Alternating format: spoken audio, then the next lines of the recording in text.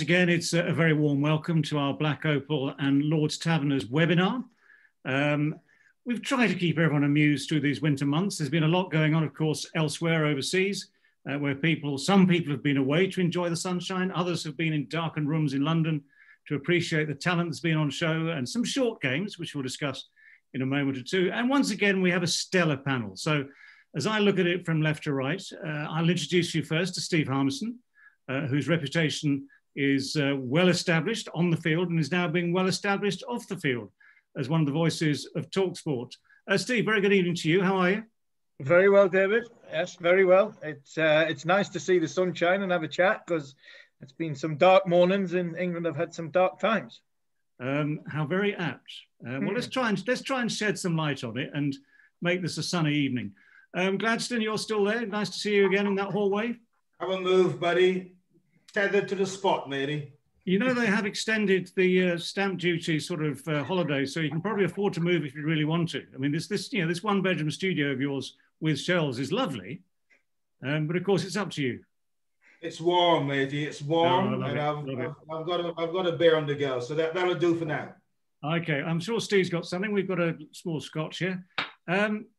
Nick Knight, once known as Sky's one-day expert, now Flavour of the Month all over India as well. Nick, how are you?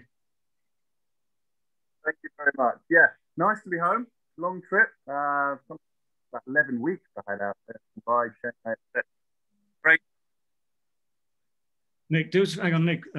It's lovely to almost hear you, is all I can say. I know you've propped your phone up. This, by the way, ladies and gentlemen, Nick is the master of technology. And he has bought himself a very cheap off-the-street device in India for propping up iPhones, which appears to muffle all the sound. Just give it a go. Can you hear me any better now? Oh, that's lovely. Okay. Is that better? Can you bear with Nick, because he's going to have to hold his phone now for the next hour. Right. Guys, thank you very much indeed for being with us here tonight. As I say, you're following a long line of fun webinars that we've had to discuss events over the winter. Now, the obvious thing is the two of you from different angles and different time zones have been watching what's been going on in India recently. We know what the result is. We know what the talking points were. Nick, first of all, to you, how was it in India when you were out there? Well, I mean, David, you'll know what it's like over there. I mean, the excitement levels were huge. The anticipation was huge going into the series, obviously, because of what happened in Australia, where India came back from losing the first test match and won the series. So generally, the excitement levels were high. I think the expectation levels were pretty high on England as well, because they played well in Sri Lanka. So lots to look forward to. I mean, I covered, as you know, David, the first two test matches. I didn't cover the last two. So I covered the first game where England won.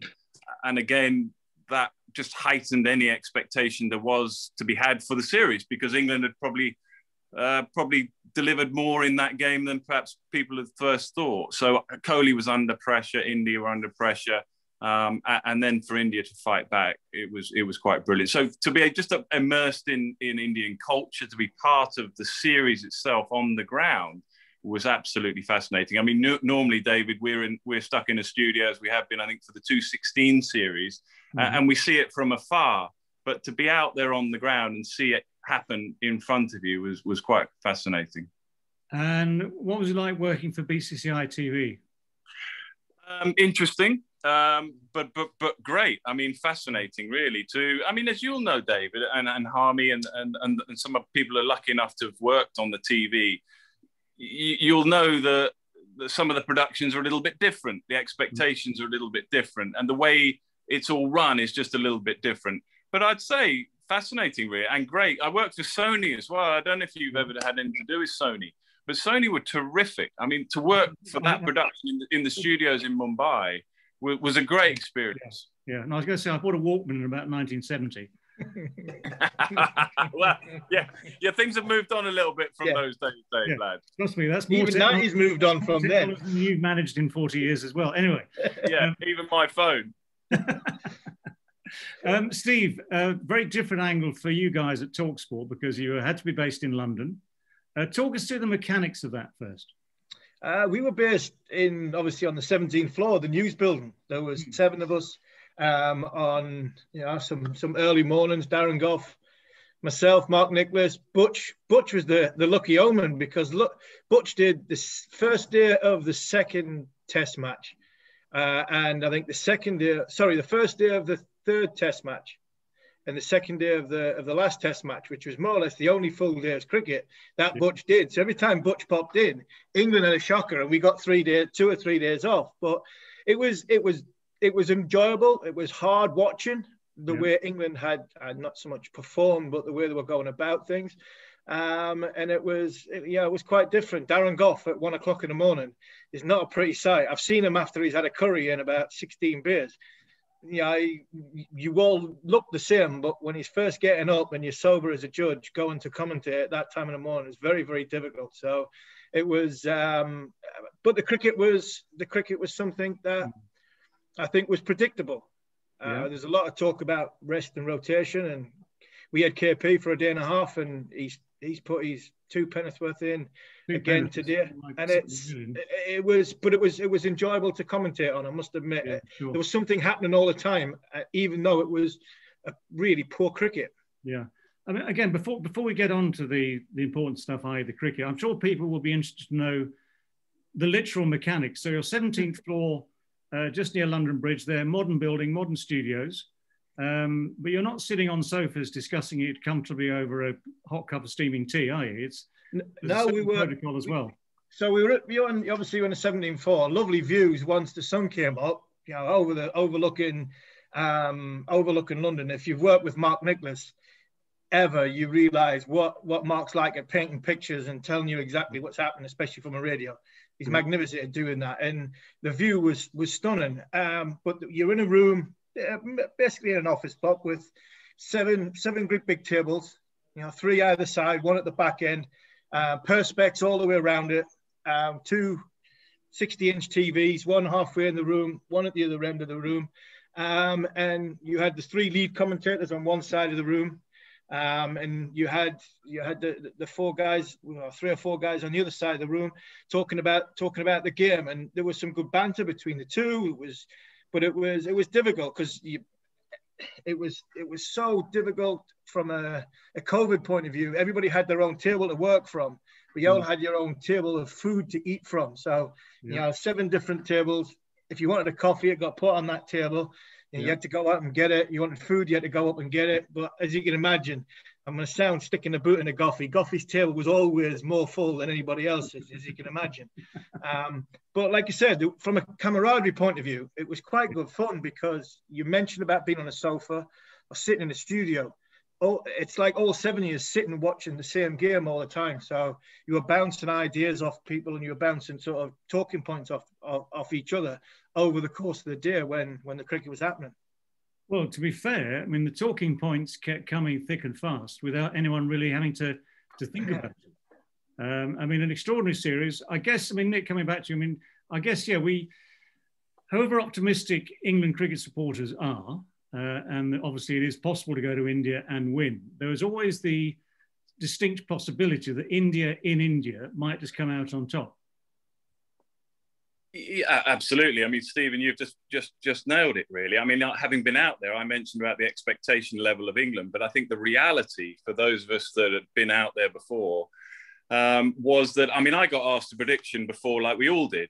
And I mean, I'm not trying to be smart in hindsight, but it was an easy prediction. I said 3-1 because I felt England would win 1 game. I felt that Joe Root would get runs. I felt that Ben Stokes would make a contribution. And I felt that Jimmy Anderson or Stuart Broad would probably get enough reverse swing to bowl India out, whose batting is a little bit vulnerable at times. So it was pretty easy, I thought, or relatively straightforward to make that prediction. But the reality is that India were going to win the series.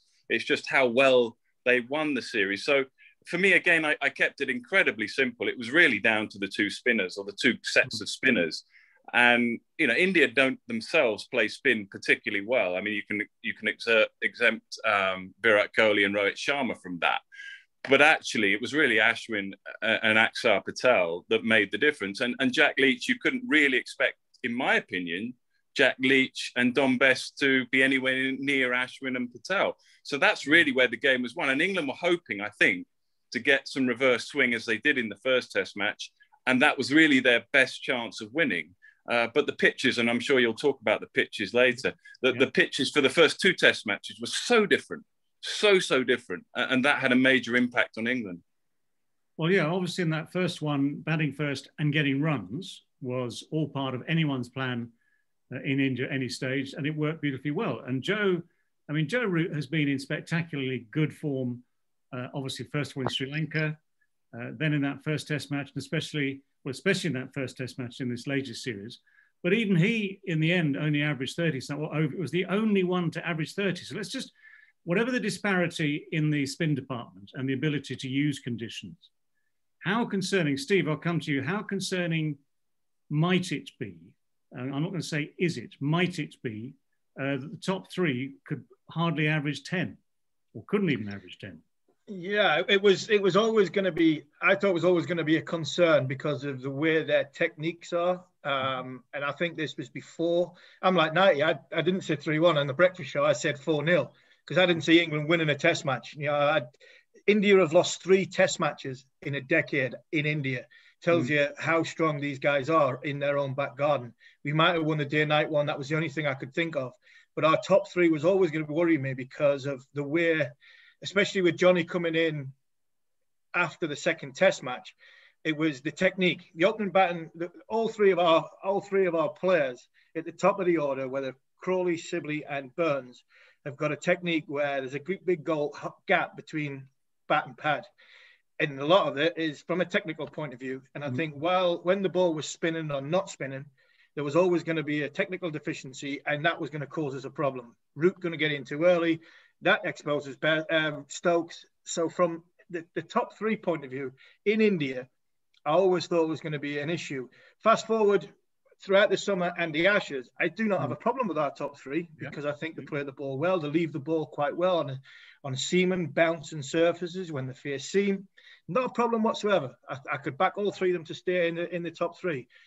But we talk about horses for courses, and hindsight's a wonderful thing. We pick bowlers to put on certain surfaces. I said at the start, we should have picked Keaton Jennings right at the start. And I got bombarded with, you're just saying that because he played for Durham. And I'm like, no, he might struggle in England, but if you put him in spinning conditions at the top of the order, he scores runs because he picks his bat up straight, he brings it down straight, and his bat's out in front of his pad early, so which he'll play the straight ball, the turning ball he misses. That was so simple. And how England couldn't see that, especially when they're going to take 25 players away, I just don't. I really didn't understand. But I haven't understood this selection panel, and I still, management selection. That's for another sort of topic of the conversation. But that really has let England down, because if you're 1, 2, 3, you don't score any runs, and you're consistently being 20 for 2, no matter how good your middle order is, no matter where you are playing in the world, you're not going to win test matches. England got bowled out for 112 in the second test match on the night we was talking about, and the pitch and KP was defending. I sat with Kevin Peterson, he was trying to defend the surface, and it was simple. I shut him up in 2 seconds. For the simple fact is, stop protecting the IPL broadcasting contract and see it how it is. You know, this is a poor pitch. It's not good enough. Yeah. And if India are getting bowled out by our spinners or our bowling attack for 145, it tells you the surface is not good enough. And that, for me, was the crux of the top order. If your top order doesn't perform, you ain't winning games. All right, Nick, I mean, there are so many aspects to this. I mean, Steve's absolutely right. I mean, if, in very, very simple terms, if 3 of your top 6, if 3 of your, therefore, key batsmen are not able to adapt, not able to make your runs, you're always going to be behind the 8 ball. But how much is it to do with the way the game has changed since, for instance, DRS, since techniques have had to change, since that second line of defence is no longer a line of defence, but actually as much a method of attack. So bowled or LBW comes into play so often now, much more than it used to. How much does that change the game, do you think? Hugely, David. I mean, techniques have tried to change on the back of it. I mean, I got a grandstand view. Our commentary box for that Chennai test series or test couple of games was right bang behind, as it often is for the broadcasters. And you could see it was extremes, really. Harmy's right. You know, the pitch was extreme. The conditions were extreme for that second test match and beyond. But what it meant, when you get extreme conditions, it just shows how good the really good players are. And by that, I mean Joe Root against spin, Virat Kohli, Rohit Sharma. The three of those, for me, stood out for the way that they played spin. And, you know, now's not the time to get all technical about where you should put your bat in your hands and your head. But actually what they did really well and stood out way beyond everybody else was how fully forward they got and how they used the crease and went back and just gave themselves just a little bit more time. And then you put the other players into it. And I mean, we all know as England players playing and growing up in county cricket, you don't have to get fully forward at Chester Street, at Chelmsford, at Edgbaston. You don't have to, because the ball doesn't turn and bounce like that. And therefore you can get away with playing sort of half pop forward and the job is done. But in those conditions, you can't get away with it. So the likes of Crawley and Sibley, and you make the point, and you make the point well, they were always going to struggle in those conditions because they're not used to getting fully forward and fully back. And to watch Virat Kohli play our spinners, and I know it's not Ashwin and Patel, but the way and the ease with which he played the ball alongside he got out in front of his pad, but the way he played alongside the ball rather than lurching out too far in front was just eye-catching. But he also got out for naught. I'm only going to make that point as a sort of, as an example that even the best in the world, if they misjudge one early, get out for naught. I mean, he got out. And Dave, actually, he gave a really good interview after that. I think it's the first innings of the second Test match where Moeen bowled him outside off stump. And then you watch him in the second innings and he didn't play one shot on the offside because he told himself that wasn't, you know, he was almost saying to himself in interview, or he said in interview that he was saying to himself, that was a bit of arrogance. That was a bit of me trying to show the world how good I was on this turning pitch. And actually, even I wasn't quite good enough. And I disrespected it a little bit. And I went back to the basics of the game. And then he played completely differently in the second innings to the way he played in the first. Yeah, I mean, the thing is always that if you, as a batsman, if you can survive, shall we say, 20 minutes, which is not as easy necessarily as it sounds. I mean, but if you can survive 20 minutes, then you have a better chance because you pick length better, you pick lines better, you pick everything out of the hand better. But it's just always nice to know that even Virat, as the best in the world possibly, can make a first ball mistake.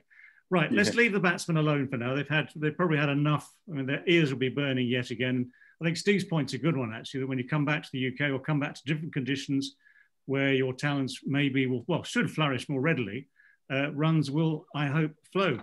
Just talking about spin, what we do on these things, we invite questions from our audience. Some of them are sent in ahead of the game, including these. We have a regular, Rohan Handa from Hartley Wintney, who is a young spinner at age 13. So it's very dear to his heart. So Rohan, hi to you again.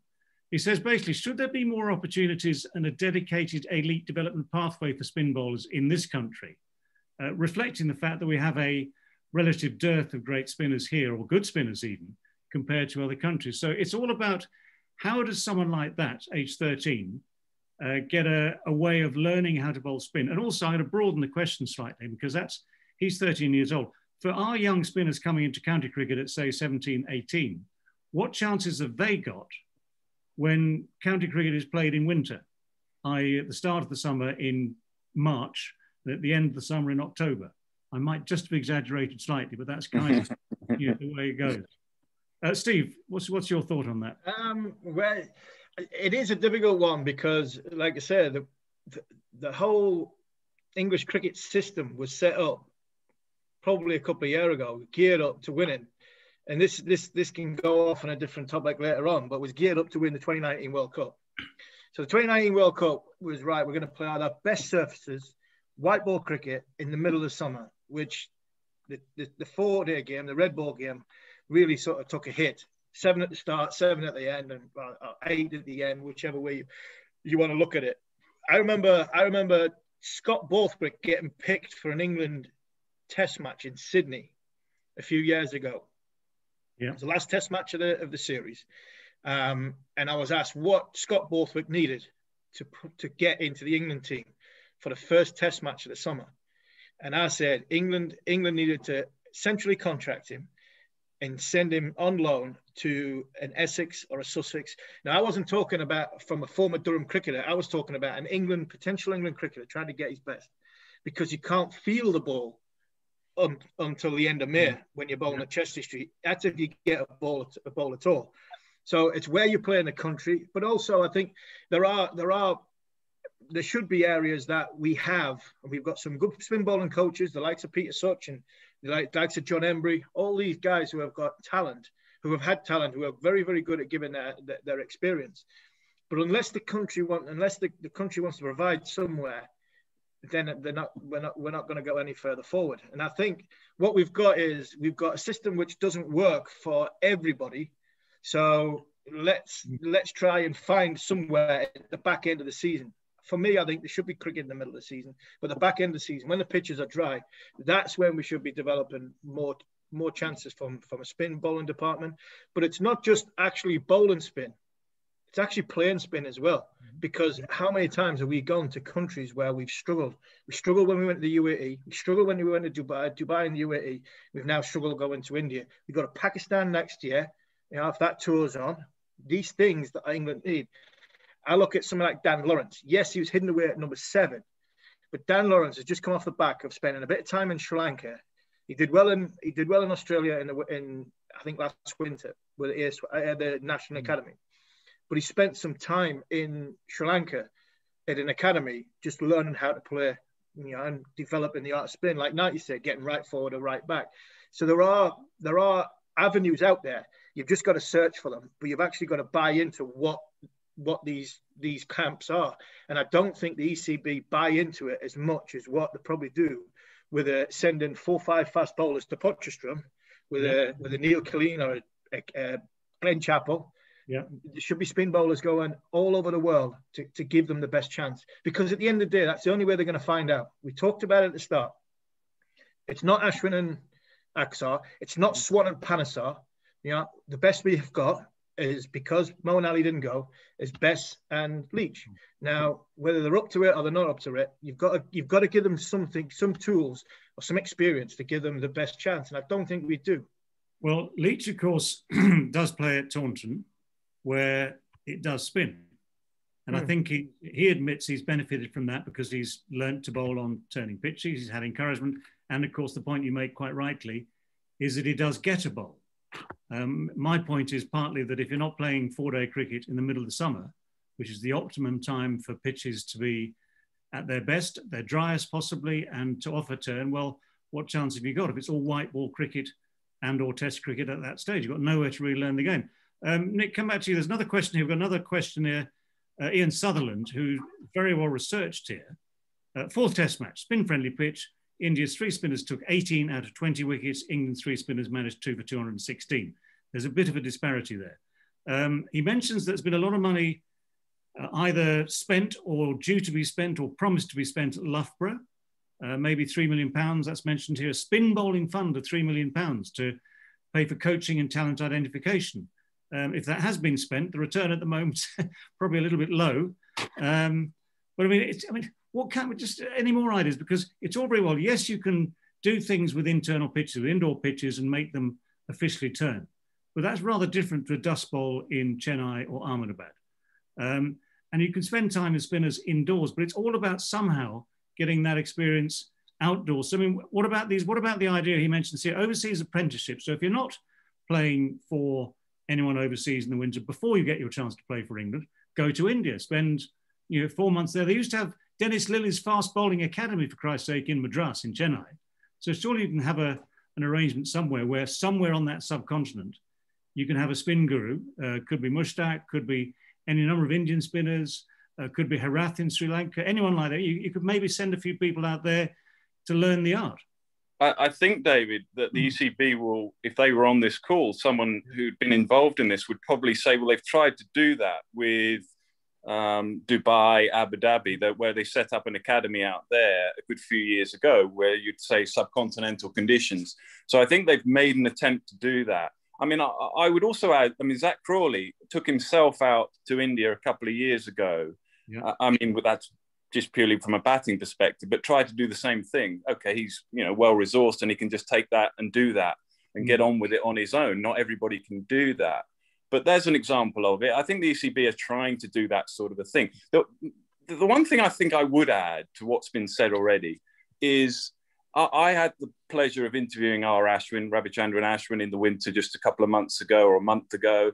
I listened to Jeetan Patel, two very classy spinners in a slightly different era. But to listen to Ashwin talk about his art is well worth it. If you're a young spinner, try and listen to everything he talks about in interview, because he doesn't just talk about turning pitches. He doesn't just talk about the ball turning on a dusty, dry surface. What he talks about, which I find fascinating, is the variety, what he tries to do, pace of delivery, pace of release, angle of seam as it's going down, working out batsmen, all the little things and nuances of spin bowling that can sometimes get lost in, we need a spinning surface, we need it to be dry, we need the conditions in our favour.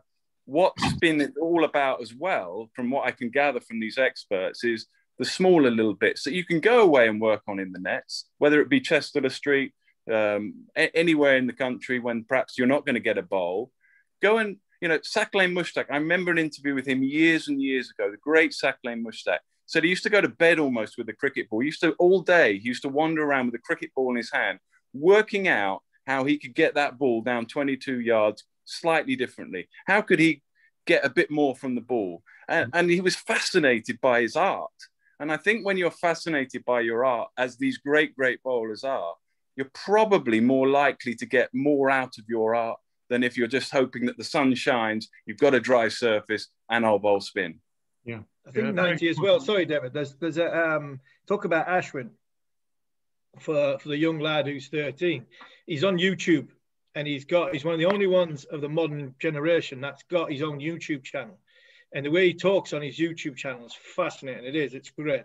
And he's very accessible, and he speaks about it very, very well. So if you want to learn, because all these young kids now are just YouTube mad, go on YouTube, type in Ashwin and listen to what he's got to say. He's got millions and millions of followers.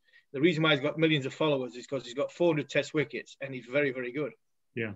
Well, I mean, I watched him in that series in Australia where you had Ashwin versus Lyon in Australian conditions, and Ashwin out-bowled Lyon. 400 test match wickets he'd got, I think, in that series, Nathan Lyon. A great. But even Ashwin worked out. And to watch him, he was over the wicket a couple of balls. Then he was round. Then he was just up constantly. I mean, it was a masterclass. Yeah. Right. Another question. The duo that is Adrian and Malcolm Summerfield have actually 3-1 here.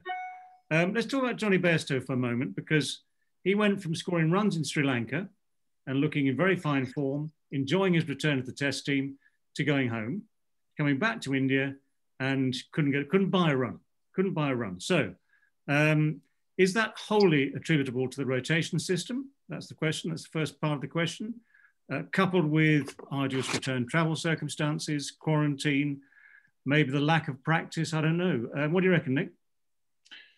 I guess it's the bigger picture, really, of the rotation policy. Are we in favour or not? I personally quite like the idea of the rotation policy in theory.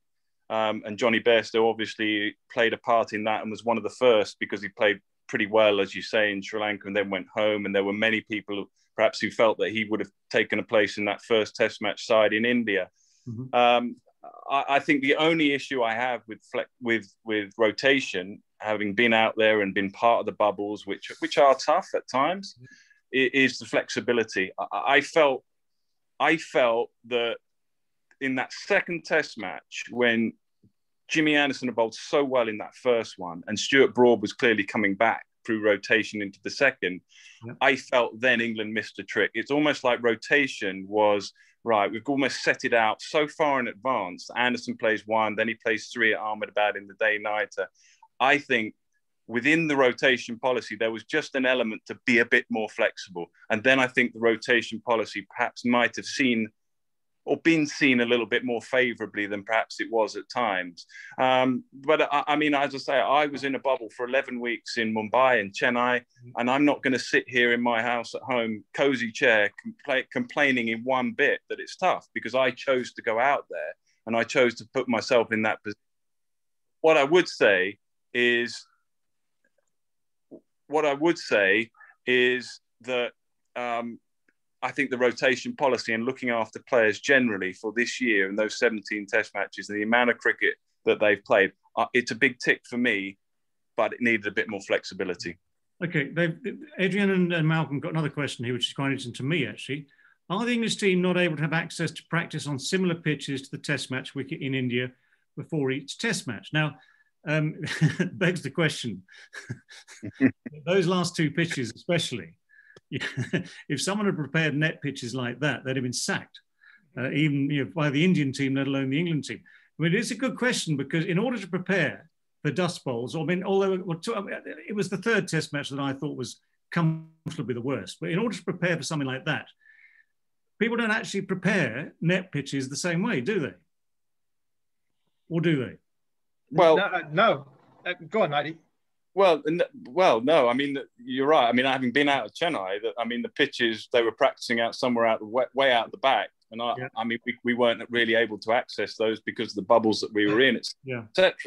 But yeah, I mean, clearly, I mean, the one thing I would add to that is the Chennai pitch for the first Test match. I went and had a look at it, and as you do as a commentator, this day and age with COVID, you get about 5 minutes to do a quick pitch report, and you look at the pitch and you make an assessment on the pitch.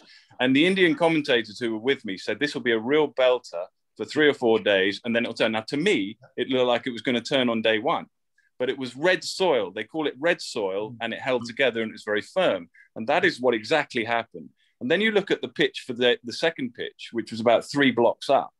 And as you put your hand, and you'll know this, David and Harmy, when you put your hand on the pitch and just rub it, basically your hand comes back up with dust and debris. I mean, the whole thing was falling apart even before a ball was bowled.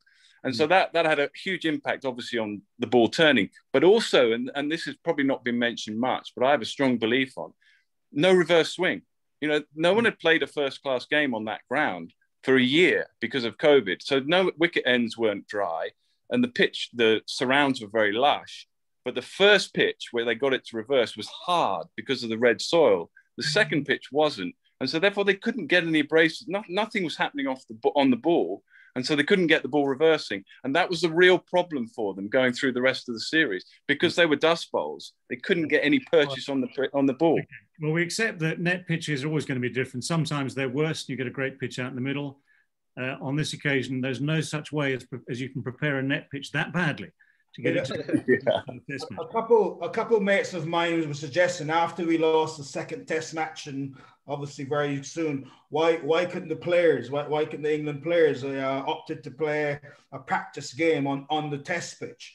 I don't think that would have been allowed by the Indian authorities. I think that one would have been kiboshed straight away.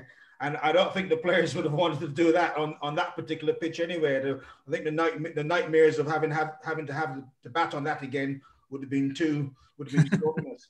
But it was interesting. I personally think our guys' England team, I think the selection of the teams, I think they were all too pre-planned. And as Nighty just mentioned, we didn't change on spec as to suit the conditions. I think we went in.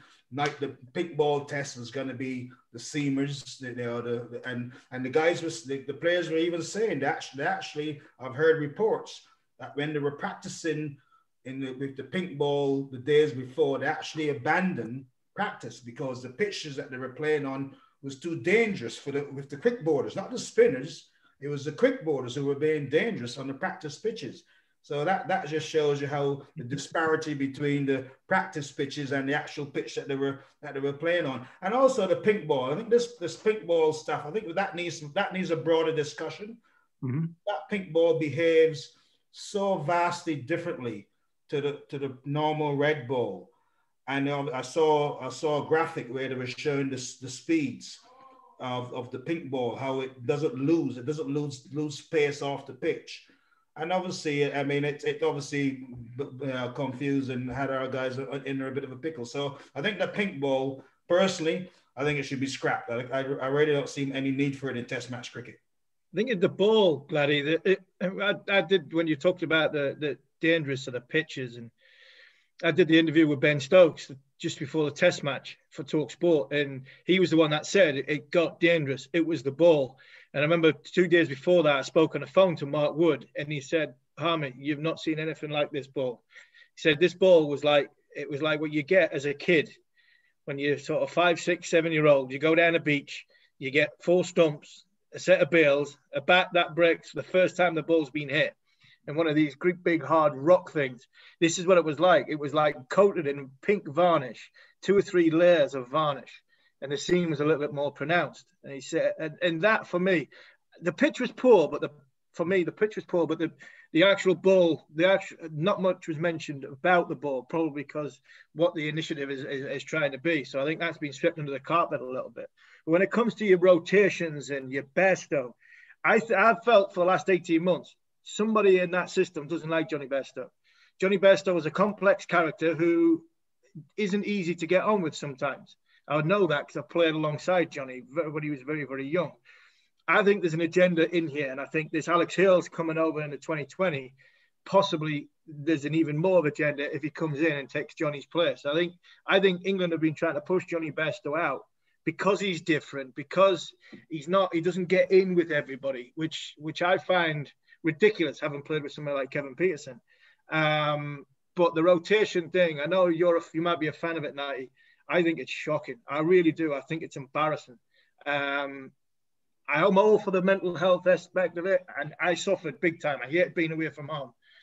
But when you're rotating players, and the noises I've heard come out of the England camp in this last 48 hours, Chris Silverwood saying they're going to rotate throughout the summer. People are going to miss test matches to play in the IPL, and we potentially could rotate during the Ashes. Game's gone mad. Game has gone absolutely mad. We're looking at a competition which is 9 months away. For the likes of Rory Burns, Dom Sibley, Johnny Bairstow, all these guys like that, they're playing that poorly, technically wise, after India. They might not be in the team in 3 weeks' time, 4 weeks' time. You can't, for me, you have to look after, especially in the Ashes year, you have to look after continuity of selection in your test match team. We've all played in successful sides. David, you've played in a successful, you captain Ashes sides. Gladdy, we've all played in successful sides. How do you get a successful side? You get a successful side by learning how to win. You get a successful side by being in difficult in areas, difficult situations, and you find a way to win. And that's not just you, that's your teammates and everybody that goes with it. And I can just go of experience now. I look at the 2005 Ashes. I look at the 2009 Ashes, the two Ashes wins I was involved in. We didn't just rock up 7 weeks before the last test match when we lifted the urn and say, oh, come on, lads, we're going to take on Australia.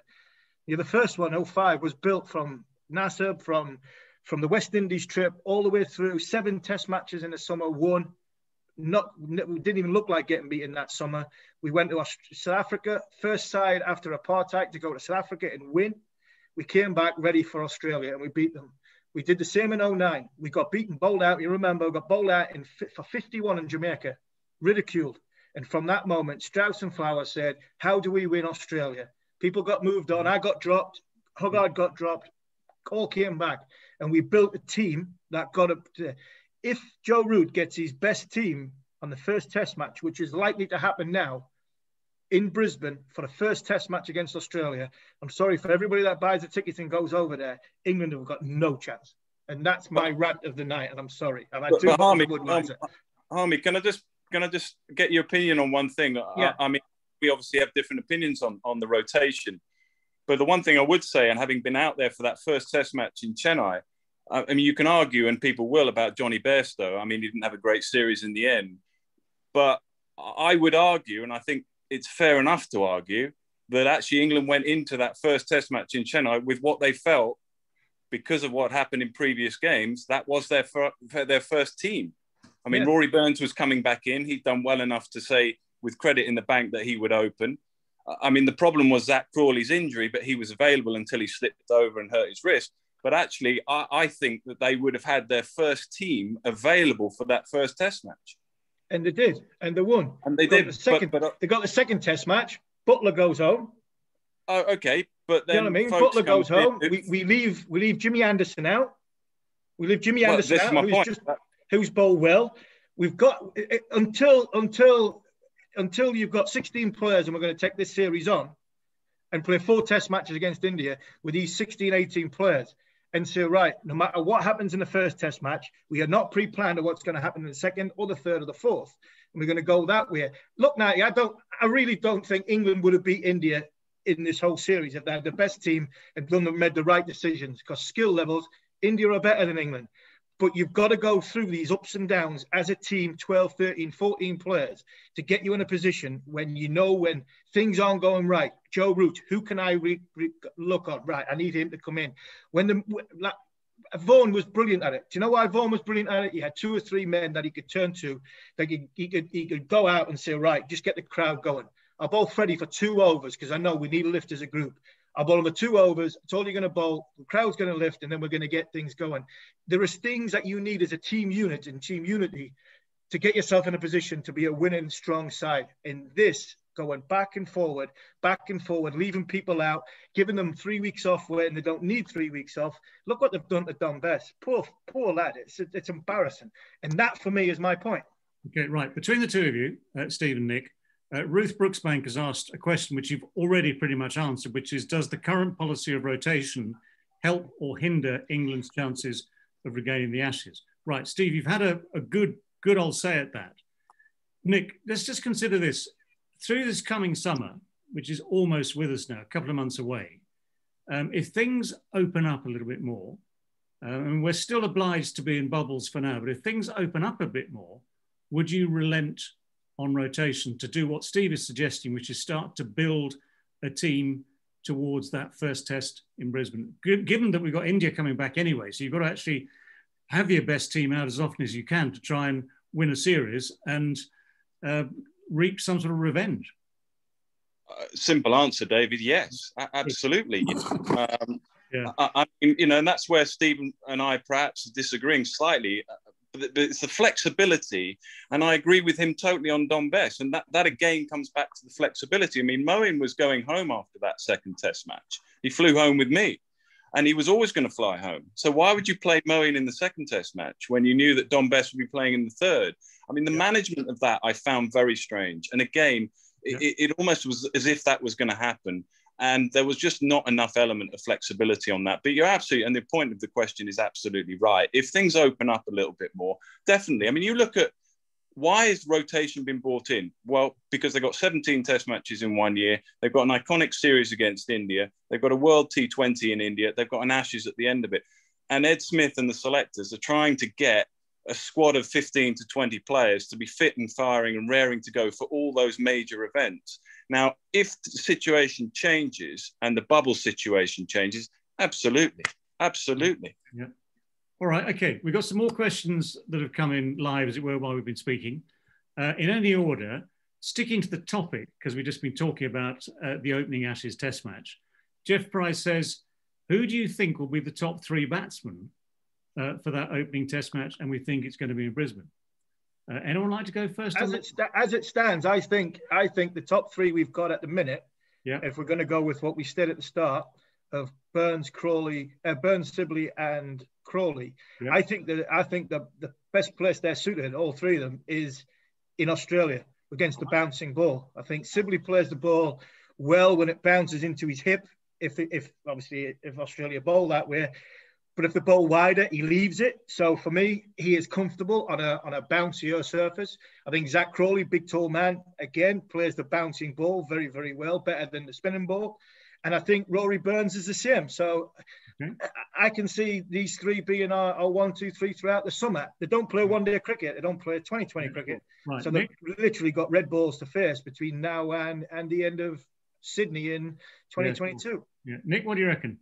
Easy, Sibley, Burns, Crawley. I'm exactly the same. I mean, they've invested enough time in them now. They've got enough rewards to stick with them, and I would stick with them for the summer, absolutely. All right. Gladys? Yes, absolutely. I was impressed with Dan Lawrence. I was quite impressed with he looked composed and ready to play a test match cricket, so he might come into that equation, the top 3. But I have got my worries about you mentioned earlier about the techniques of these players at the top of the order. Right. Question from Jason Hiscox, one of his 2 is, will Anderson and Broad play together again overseas, or is it time to give younger pace bowlers a chance to gain experience? Well, if you want to win the Ashes, you try and take whoever the best is at the time. So will they last? Will they last that long? I mean, Jimmy Anderson looks like he's going to last till about 50. Yeah, absolutely. I think they will. And there again, I would have played them in that second test match. I said that earlier. So I'll be very surprised if they don't play again. And if they first play in that first Test match at the Gabba and they bowl really well, why not play them in the second Test match? I mean, that's always a conundrum. For me, there's no substitute for someone who is just very good at what they do. And both Jimmy and Stuart fit into that bracket beautifully. So as long as they are, I mean, fitness obviously is the key at this stage, that sort of stage of a career.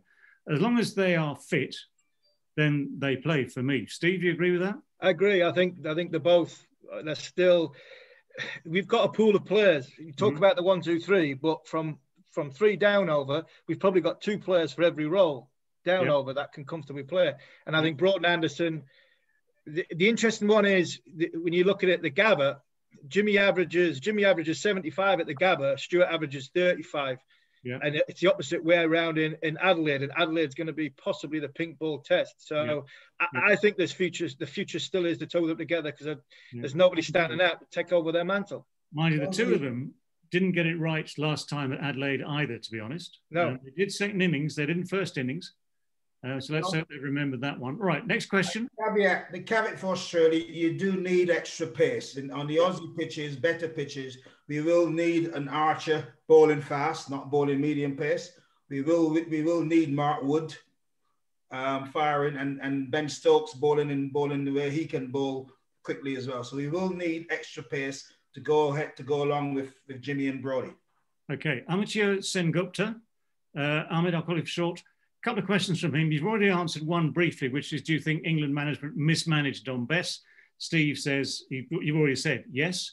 What about, the better question, slightly lighter question is, what were your reactions regarding Rishabh Pant's reverse sweeping Jimmy Anderson? I'd love to know Jimmy's reaction. Yeah. I was thinking, I wish I could do that. Cool, blimey. Unbelievable, isn't it? Unbelievable. What night you did that to show him actor? Yeah, with my eyes closed, I was running the other way, Glad. Just a word then about Pant, because he's a man, when India went to Australia, the Indian media were not necessarily that happy that he was the chosen wicketkeeper. Obviously, he did a great job in Australia. He has extraordinary talent and unbelievable courage to play those shots. I mean, even when he played the reverse sweep, or even when he was going to his 100, he was still going hell for leather, wasn't he? For me, that ends the argument of best gloveman over the best batsman. That's it. That's the end of the argument. The way he batted in that last Test match, the 100 to get to 60 and then go, was, for me, ends that argument, because when you look at him behind the stumps, he's like a cat on a hot tin roof. He's like a speed hump most of the time. It's just crazy, but he gives him so much energy. But the way he batted in that last Test match tells you that you need the batsman rather than the good gloveman. All right, well, on that topic, sorry, go ahead.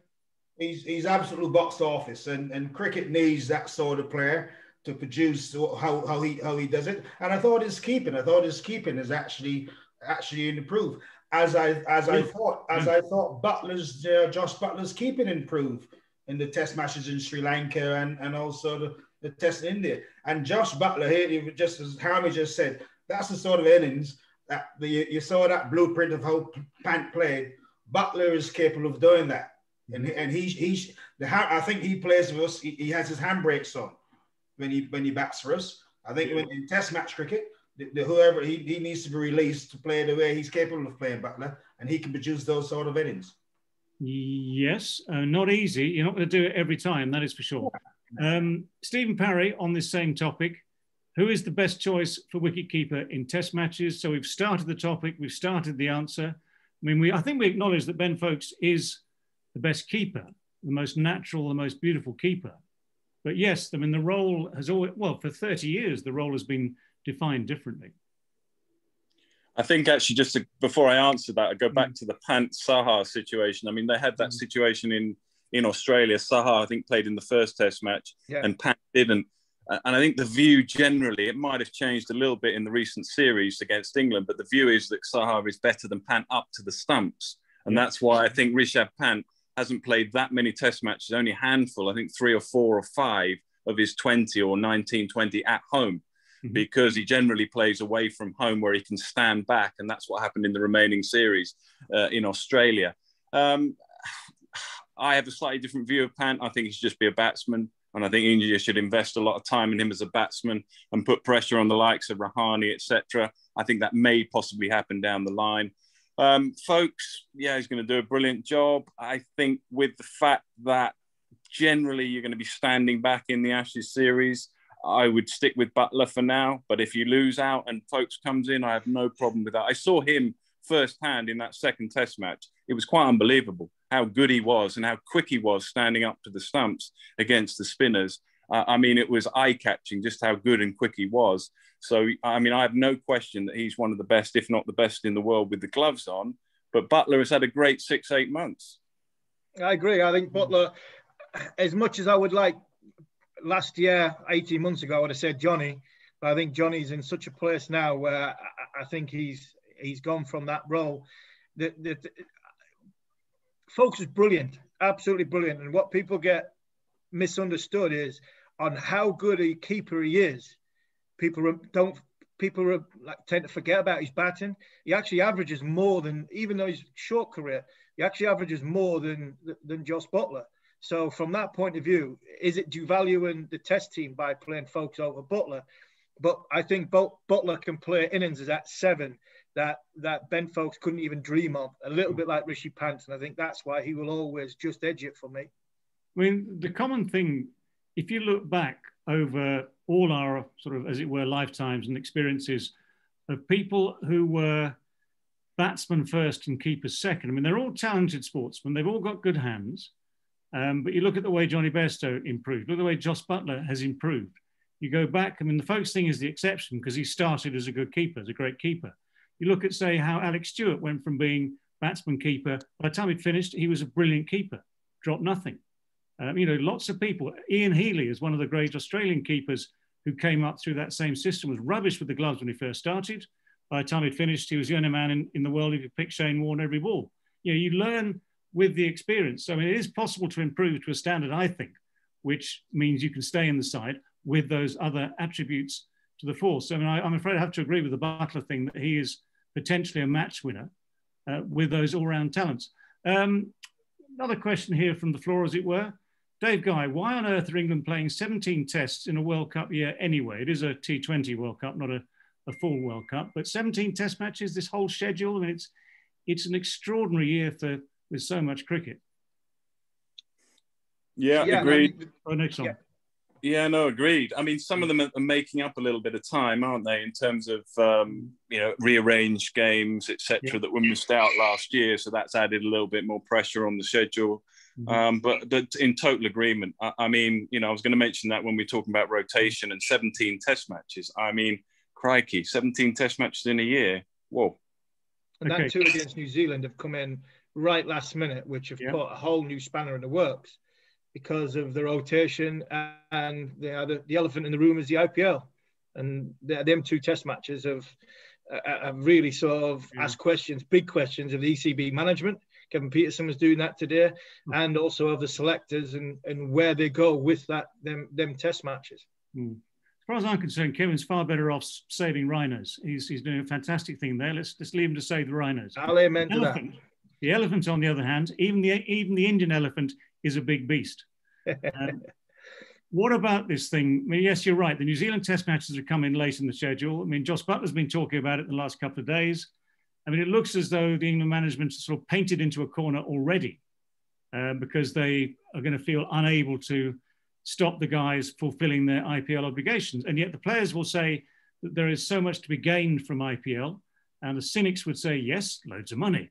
But also in terms of playing experience, big crowds, atmosphere, there's a lot of good stuff about IPL, which, for instance, did Jos Buttler a power of good when he came back from there a couple of years ago in great form, straight in the test team and got some runs at Old Trafford. But what do we reckon? IPL versus test matches? I mean, the diehards, the traditionalists would say, why on earth would you sacrifice a test match for a 20-over game? Yeah, for which I am also one. I mean, when you look at the rotation policy, part of that was incorporated in the IPL. A number of players, the white ball players, were going to be you know, Josh Butler would be a good example of that, missing those test matches so that he can play in the white ball games and then go straight to the IPL. So it was part of the rotation policy. I feel very uncomfortable, David, with the fact that some England players may potentially, if they get to the latter stages of the IPL, will miss a test match for England. I mean, I'm all for the IPL. I think it's a great tournament. I think the players can gain a lot from it. I think the experience is a very good one for them. But are they going to miss that much if they miss a couple of games right at the end? No, I don't think they will. I mean, the problem is, of course, that if they are involved at the end, it means they've got through to the playoffs and there is, you know, the chance to win IPL. So that, you know, it becomes, you know, that's in a sense the most important part of it. But that's and you've got as well as that, David, you've got quarantine as well to potentially to come with it. And with IT, I don't think anybody should ever miss international test matches. ECB have just got to hope Mumbai Indians get to the final, as they always do, because there's no England players involved in that, and Trent Bolt's involved in it, and I think there's another Kiwi in there as well. And they've got to hope that Rajasthan Royals don't get there, because if Rajasthan Royals do get there, there's going to be one hell of a kerfuffle just before that first test match, because there'll be no Stokes, no Butler, no Archer. Livingston will be carrying drinks over there. I think there's somebody else in there as well. That could cause the ECB a lot of problems, or big headaches from the outside. Lad, final word on that? Yeah, well, listen, the white ball game, that's the danger for us traditionalists. You know, sadly, the impetus is the horse is bolted on that, and it's hard to see how they're gonna. I mean, they're playing. There's the T20 World Cup in India in October, and then there's another one in Australia next year. I think I heard them. They said they wanted to schedule. ICC wanted to schedule another one-day tournament somewhere in the rota. So unfortunately, the white ball game is seemed to be taken over from the money men in cricket, not just the players, the administrators as well. Right now, gentlemen, time has basically run out on us, but thank you very much indeed for all that time you spent with us this evening. Obviously, one of the main things that we at Black Opal want to do is be in Australia next winter. So if we have a quiet word, anyone who knows Australians, can we have a quiet word? Please, will they let us in? That's going to be the key thing. We want to come into their lovely country, drink their wine, eat their food, enjoy their oysters, love their prawns, go to the Barossa Valley, and maybe watch a bit of Test cricket as well while we're there. And we want, of course, a full-strength England side to win the Ashes back. In the meantime, as I say, many thanks to all of you who posed questions tonight. Many thanks to Nick. Nick, I'm glad to see your bookshelf still needs some work done on it, and you've not lost the technique that I've watched you use for years and years and years at Sky, sliding lower and lower in your chair through that bookshelf has risen 3 feet in the course of the last hour. I'll sit up now, Dave. And we'll send you a new phone stand as thanks for joining us tonight. Pleasure. So, to you, Steve. Thank you very much indeed to you as well. No problem. It's great when you see all the books behind, and glad he's got his books behind. He's got his books behind. But I'm still trying to colour my first one in. So when I've done it, I'll put it on the shelf behind me. All right. Well, get yourself a nice bright light, a couple of new crayons, and go for it. Gentlemen, many, many thanks indeed to all of you who've been with us here tonight on behalf of Black Opal, and the Lord's Taverners. Thanks indeed for being with us. We'll see you next time.